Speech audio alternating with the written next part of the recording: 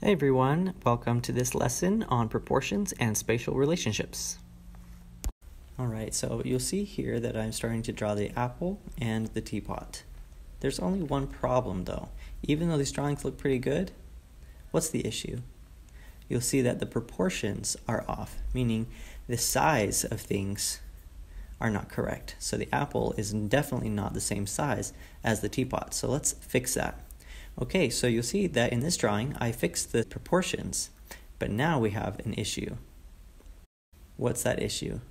Yep, it's the space between the items here. That's a spatial relationship problem that we have going on right there. Spatial relationship is just referring to the way things are placed and how close or how far they are from each other, how they're overlapping. So you'll see here the squash is overlapping the teapot, and you'll see the squash is also overlapping the jar. You just want to pay attention to how much is overlapping, where it's overlapping, and if it's not overlapping, then how far apart is it? How tall are things? How far are they spaced from each other? Okay, you could get the size correct on all of these different objects, but if they're not placed together properly, then you're not drawing accurately based on your reference. Now, that might not be totally important when drawing a still life or drawing jars and pots and flowers and fruit and things like that, but let's look at an example of a person. Spatial relationships and proportions are so important when drawing people in order to make it look like that certain person that you're drawing. Okay, so this is Mel Gibson. He's an actor. And here's a drawing that somebody did of that actor. It's a pretty good drawing. It's okay, right? But there are some things that could be better. You'll see that there are spatial relationship issues and proportion issues that cause it to look a little off. And if you turn this drawing back into a photograph, then you can see how things are really distorted. You can tell that even though it was a good effort, good drawing, there are definitely some things that we could improve on to get the proportions right. Now you'll see in this sketch that I've done of Mel Gibson, I've made sure that the proportions and spatial relationships are correct. I've paid attention to the size of each thing, each feature, okay? So now we're going to draw this still life. That's what it's called when you just have items that aren't moving, that aren't alive. So this still life drawing, we're going to pay attention to the spatial relationships and the proportions, okay?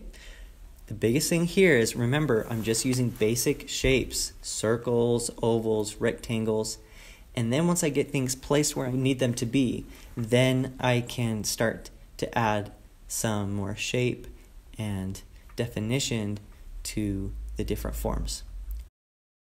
For some reason, I didn't draw the grapes until later on. I have no idea why I did that. There we go. Now I've got the grapes in there. Now you'll see here that I'm trying to pay attention to the way things overlap, the way things are sized, the way things are positioned. A lot of times people will draw the opening of a pot the wrong way. They'll draw it with a wide opening. But that would only be possible if we were looking right into it. So you need to think of it as like a very narrow, very skinny oval, and you can just barely see the opening of that pot. So pay attention to that. Now I can start to add a little bit more detail, define the grapes, and remember, this drawing does not have to be perfect, but it should look as close to the photograph as possible in terms of where things are placed, the size of things, your angles. Okay, make sure you pay attention to your lines to make sure they're, for example, for the jar, that it's straight up and down, that you don't have a slanted leaning jar of pizza. make sure you are paying attention to those little things, okay? Now I can add a little bit of the detail of the cloth, but I don't want to stress out about all of the cloth detail. I'm adding a line in the back to define where the table is, and I create a line through the entire drawing, even through the pot and the jar. That way I get a consistent line, and I know it's going to be straight and it's going to be perfect all the way across. And then I erase inside the pots where I don't need that line to show. That way it'll be consistent.